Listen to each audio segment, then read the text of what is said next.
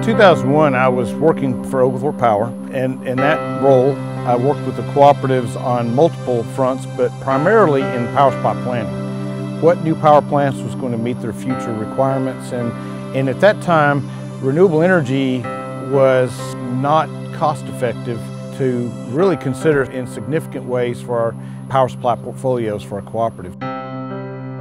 But what we did know that it was an emerging technology and there were certain opportunities in the market that would make sense for us. One of the biggest changes in the business for renewable energy, specifically solar, is the cost. Cost in manufacturing of the equipment has declined maybe 80% in the last 6 or 7 years. Decline in the cost itself has helped create opportunities to bring solar into the mainstream part of wholesale power production for our cooperatives. We had over 100 proposals in our initial offering for a large-scale project, and we ended up with Silicon Ranch, who did a really good job of pulling together the whole project and all of the technical complexities and the financial transaction complexities that you have with a large-scale project.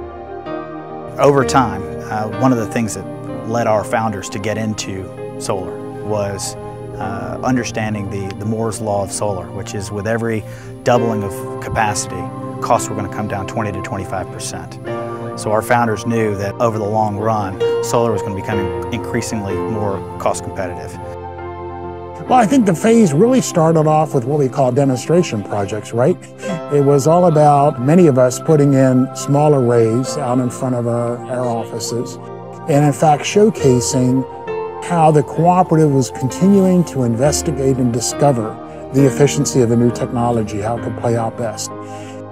Our beginnings in dealing with solar were meager. I mean, I don't know if you noticed, we have a single kilowatt array that's right outside here, and the main reason we put that out there is because we were starting to get some inquiries from our members about, well, what can we expect from solar? And at that time, really all we had was documentation to go by, things that other people had seen. One of the things we wanted to do when we built our arrays was we wanted visibility. We wanted our members to see it, to know that we were involved in renewables, and to keep it on their mind that that's something that they had access to if they had interest in that. So we built it on one of the main transportation corridors here in our service territory.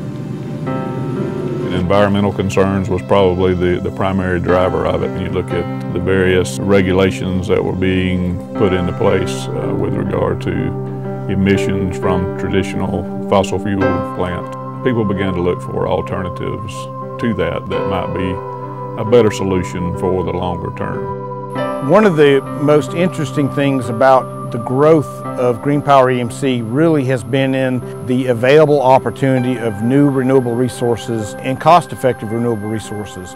We have always taken a position that we need to have a diverse portfolio of renewable resources that helps us understand the opportunities in the future. But as solar energy has declined in price, it has become less of an education tool and more of a power supply option that adds value to the portfolio. We want to be the energy solutions provider for our members, whether that's solar, whether that's, we're going to take a look at storage systems, whether that's something they want. We want to be what our members want us to be. We want to provide the services that they want us to provide. To say that we thought it was going to all happen as quickly as it did, we didn't.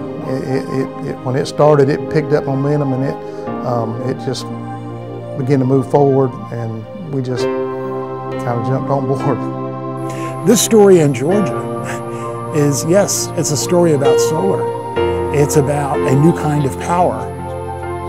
It's, in fact, a reinvention of the power of cooperation among cooperatives. Just in the most recent project, they've had 30 cooperatives come together to share in the take from that solar project. I think that's a tremendous story to the value of the cooperative network.